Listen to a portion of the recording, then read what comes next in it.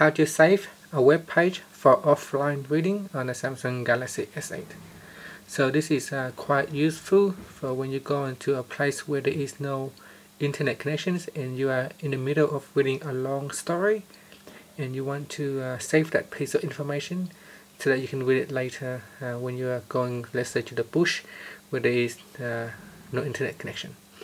Now to do so, first tap on the home key to go back to your home screen and launch the internet browser.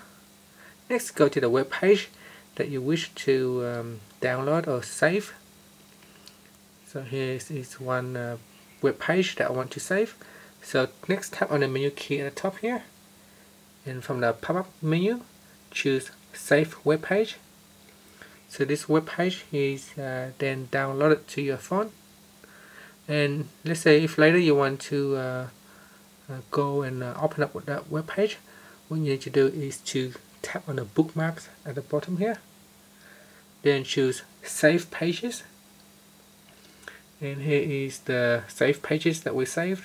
So tap on that and it will open up the page.